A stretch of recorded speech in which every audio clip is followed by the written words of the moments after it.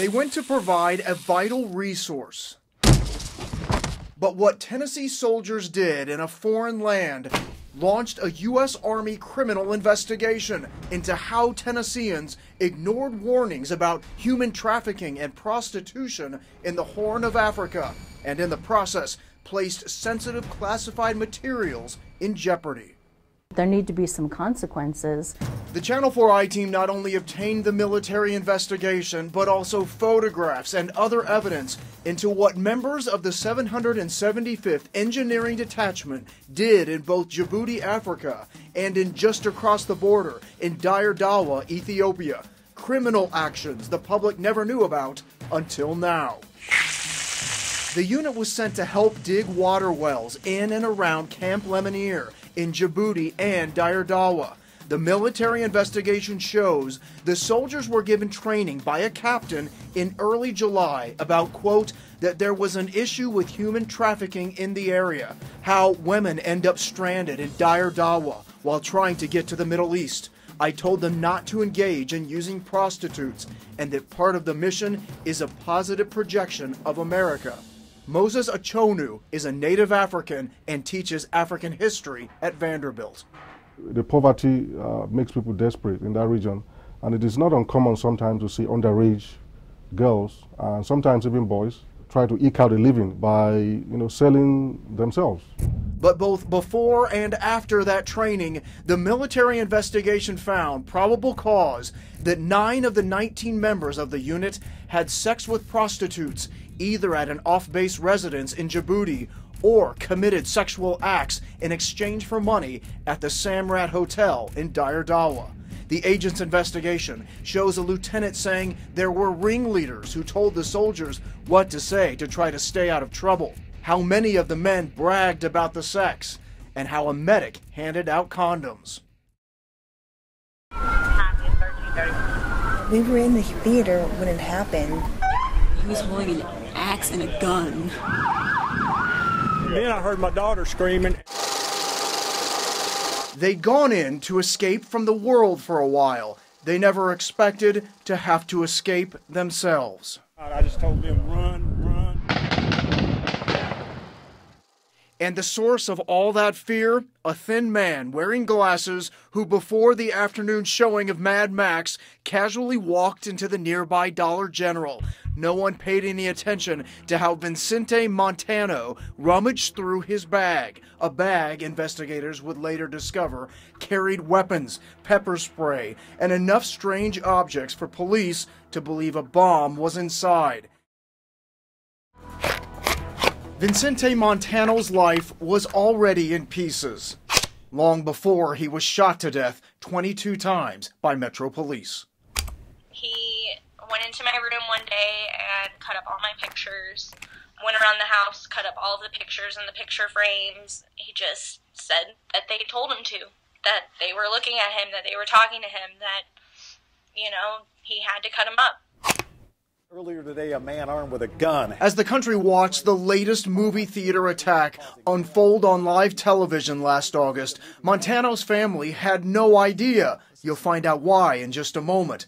But after a reporter called, Montano's sister and mother turned on the television.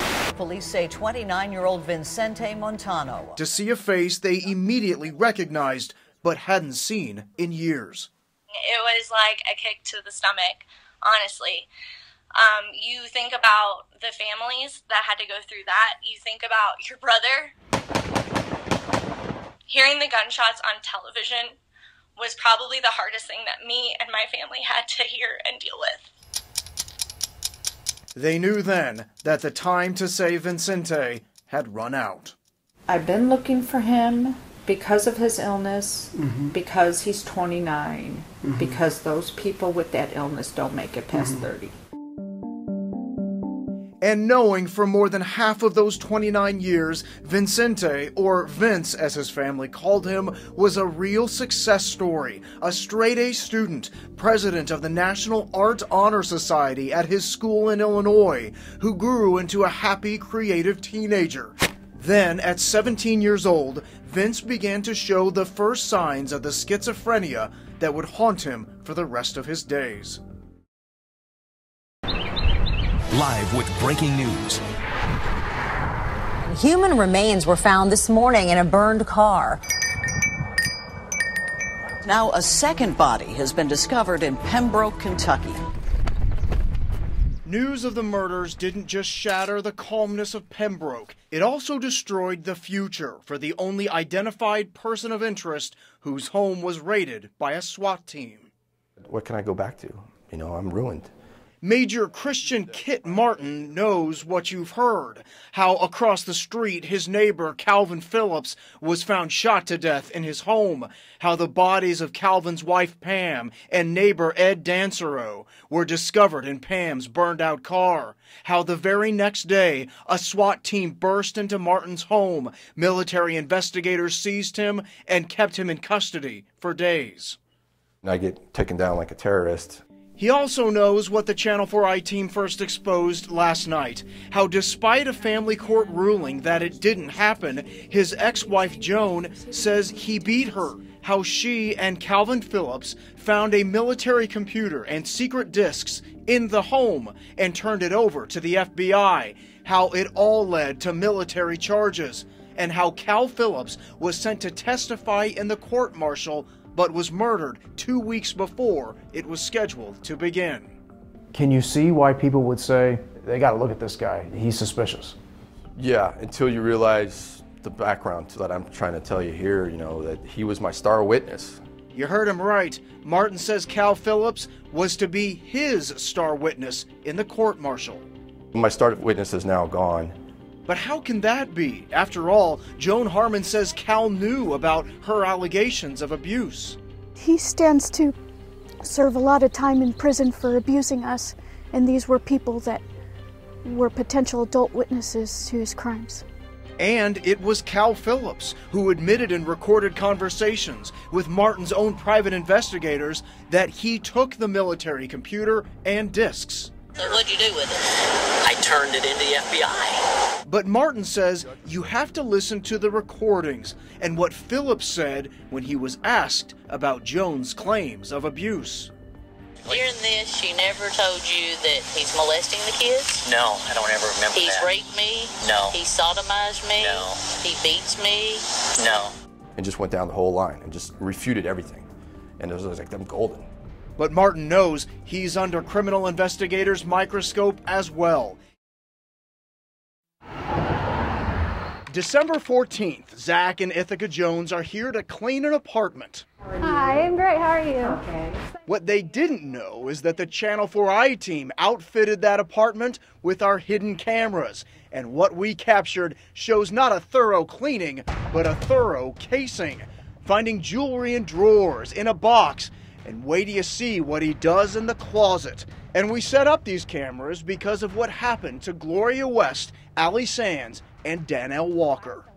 And I almost feel like I paid someone to come in here and steal my stuff. You know? These three women all found Zach Jones's cleaning company, IGB Residential Cleaning Services, through an online coupon on Living Social. They did it to save money, but say it ended up costing them plenty. All of my gold and fine jewelry was taken. It's a devastating thing. You know, the items that I lost were things that I could never replace. They went through everything. Allie Sands also hired IGB to clean her house. She too discovered all her jewelry, including a diamond necklace, missing. Police later told her that Zach Jones pawned a diamond the day after he cleaned her house. Well, felt betrayed. I felt violated.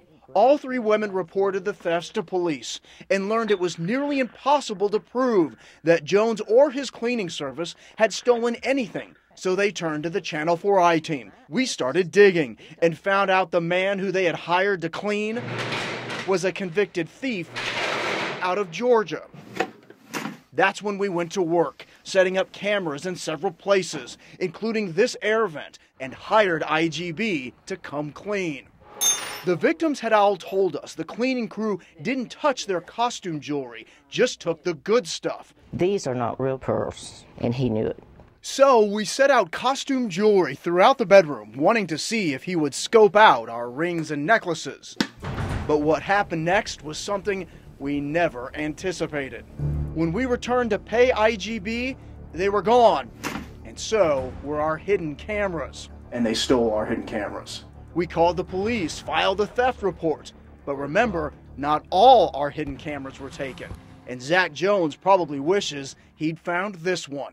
Jones walks into the bedroom and at some point goes directly to where we hid the camera in the vent. Check out how closely he examines that vent. Then he heads to the dresser, wastes no time. First, he goes for the ring in the drawer and doesn't just pick it up, he examines it closely. Then he moves to the jewelry box, taking out the ring in a bag. It's all fake, so he moves on. He hits the closet. He hasn't even cleaned a thing in the room yet. And what he did next, well, you just gotta watch. After blowing his nose in a scarf, he goes right for our jewelry bag we stashed away. Listen, you can hear him open it and go through it. It's all costume jewelry, and none of it was taken. But look at this. If you slow down the video, see what's in his left hand? Yeah, that's the viewfinder from one of our cameras. Chow down. Kenneth Munson was feeding his cows. That's when I seen the police officers pull in. Benjamin Nichols was putting in antifreeze in his truck. I said, well, what's going on? He said, there's a couple of warrants out for your arrest out of Murfreesboro. Both were taken into custody. After all, there were affidavits with their names on it. Nichols was wanted out of Murfreesboro, Munson out of Wilson County and Lewisburg. But there was only one problem. I'm like, Wilson County? I've never been to Wilson County. I don't even know where that's at. I was like, dude, y'all have the wrong guy. A Channel 4 I-Team investigation shows how these men believe sloppy police work resulted in their wrongful arrests and nights spent in jail simply because they share the same name with a suspect. And in Nichols' case, the police agree. Preliminarily, we believe that the officer messed up here. Kenneth Munson went from being on his farm to jail in 2 different counties when a warrant was issued for a Kenneth Munson suspected of stealing 2 trucks. Beyond just the name, he fit the description. Early 50s, 6'1", about 180 pounds. Handcuffed me, shackled me, and walked me out into the courtroom in front of everybody like I, was this big criminal. After all, 4 of the victims identified Munson in a lineup. But take a look at this. Court records show 2 of the victims said the Kenneth Munson who stole their truck was from Indianapolis. Wilson County deputies started looking at that suspect. Here he is. And here's the Kenneth Munson who was ultimately arrested and charged. There are physical similarities. And while the Indianapolis Kenneth Munson hasn't been charged, the victim said the Kenneth Munson who stole their truck had a neck tattoo and earrings. There's the Indianapolis's Kenneth Munson's neck tattoo, and you can see the Shelbyville Kenneth Munson has no neck tattoo and no earrings. It's January 6th, and Sergeant First Class Christian Castillo is preparing to celebrate. After all, his Facebook page shows he's proud to be a recruiting manager with the Tennessee National Guard, so it's no surprise he joined this celebration of who brought in the most new recruits. But it's what the Channel 4 I-Team uncovered that has some of his own fellow recruiters saying the upper ranks of the National Guard shouldn't have allowed him to even be in this position. He should have got fired. General, that is Major General Terry Haston. This is a reporter who's requested an interview with him for months. General, hey, this is Jeremy Finley with Channel 4. I've tried to schedule a few interviews with you. You can see he was more interested in leaving than answering questions. General, will you please speak with me?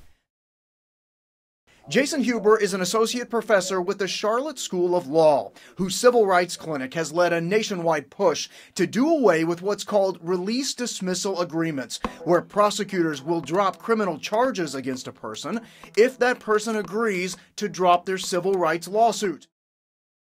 But a spokesman did send an email indicating the law reads, they don't have to tell us what action they took. Quote, appropriate disciplinary measures pursuant to the severity of the infraction were taken by the command according to regulations and command policy. Records of such actions are protected by the Privacy Act of 1974.